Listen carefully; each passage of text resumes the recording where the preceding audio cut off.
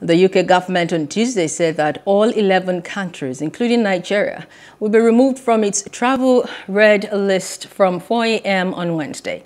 Angola, Botswana, Eswatini, Lesotho, Malawi, Mozambique, Namibia, South Africa, Zambia, Zimbabwe, and Nigeria are on the list.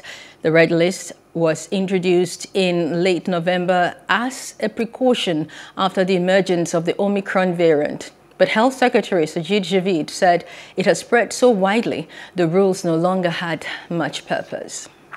Hello, hope you enjoyed the news. Please do subscribe to our YouTube channel and don't forget to hit the notification button so you get notified about fresh news updates.